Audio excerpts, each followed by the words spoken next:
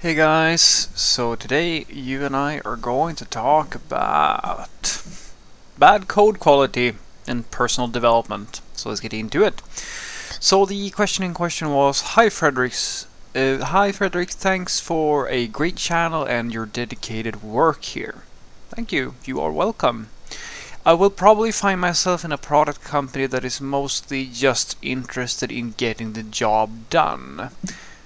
Low quality is very acceptable, also there is no rush to meet deadlines. Will this hinder my learning when the seniors don't care for quality code?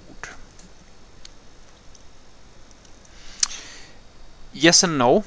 It's not going to hinder your learning per se, but you will miss out on something that you can't really take for granted in the first place, but it's worth knowing about it. And this is one of those reasons why I say to people that it's good for you to do a little bit of professional traveling before you decide to retire.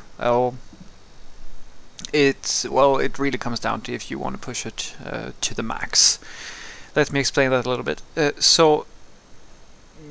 I want you to realize something, and that is that if you have the ability to spot that code is bad, then per definition you have the skills to determine what's good and what's bad in terms of coding.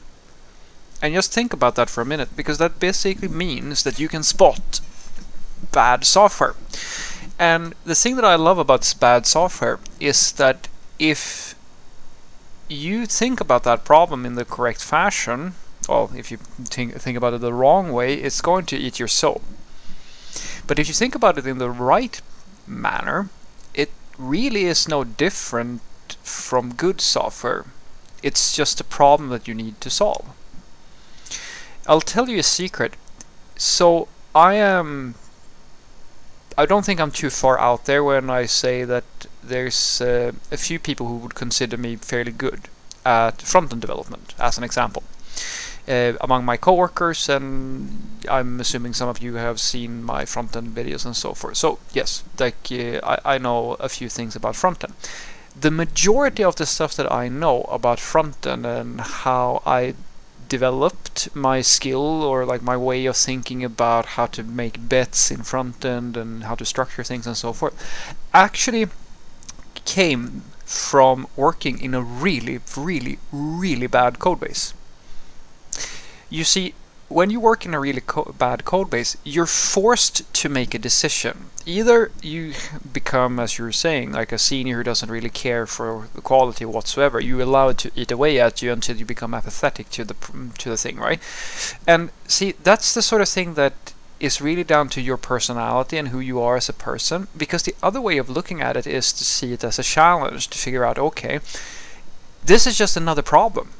It's no different from trying to work with a really nice project. It's just that you have a different set of problems, and it's a healthy mindset for you to have that, because you will never be able to create a perfect system.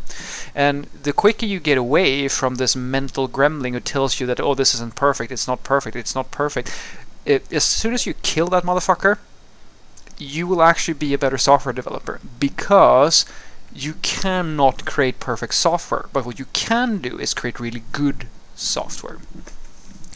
And that's possible in a shitty code base as well. And it's actually funny, because through the process of figuring out, okay, we have all of this legacy, we have all these issues and so forth, and I can spot that this is not working so well, let's just turn that into something just slightly nicer. You will actually gain skills. Fairly substantial skills, skills that most people will not have, because, as I said, the average software developer will, in such a scenario, quit or become apathetic, or just continue the mess, things like that. But that's on them. It's not there's nothing wrong with doing that per se, but you're not going to develop the skills that I'm talking about. So that's in my opinion, at the very least, the good part. Because the thing is, just because you work with seniors, and that's the dirty secret for some of you who may not know that, guys, there are many seniors that suck ass. well, not literal ass, but they are bad at what they do. Really bad. And bad to the point where it's embarrassing that they are allowed to use the term senior. And so working in a bad code base doesn't really matter for your skill development, and it's the same thing with working with bad seniors. Just because they are bad at their job, or like they make really bad decisions or things like that, that has nothing to do with you.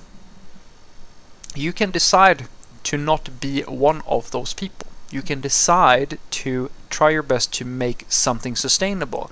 The only time you're actually going to find a problem with that, or somebody getting in your way, is if you're actually in a confrontation with these sorts of people, and then of course you probably have to go somewhere else. But guys, it's really rare that shitty software developers or shitty companies or so forth is gonna formulate an opinion on you trying to do better. Most of them are just gonna say that, yeah, that's kind of nice as long as you meet the deadlines and do all the stuff that causes the problem in the first place. But you still have some wiggle room, which is very great for you, because now you can take this as a challenge. It's actually funny because that's exactly how it went for me. There was a software developer who had been working at it was one of my first jobs. That's where I learned a lot of the stuff that I know about frontend, and he quit after a year. I think he was there for a year, and he quit because the code base was so horrible. And then I took on the role, and I'm not going to claim that it was perfect, but it was a hell of a lot better than when I started. And these days it's actually the same sort of thing. I went into a team with, well, the intention was to make me the tech lead of that team, and there was an already working consultant, senior consultant, who had been developing this system for, I think, like almost a year. And the first words out of his mouth was basically that the system is shit, management are idiots, everybody's arrogant and pricks, and like nothing works and everything's blah blah blah. Yes, everything is horrible, horrible, horrible. And now I'm older and wiser than I was way back when I took my first job, but I still approach it the same way. And now it's about 6 months later. He got fired, and the system has the highest quality of any of our systems. Well, not all of them, but it's among the highest quality systems that we have, in terms of work processes, in terms of code quality, in terms of basic from all perspectives. It's at a level where I'm very proud over the work that the team, and myself included, has done in order to make that happen. So it's really not about you're gonna lose your skills or not get good just because you're working with bad code. It's really about you and your attitude towards those sorts of problems. The one thing, as I said, that you're not gonna get, but that has nothing to do with bad code, it has to do with the people that you work with, is that if you're not working with talented people, they will not teach you anything.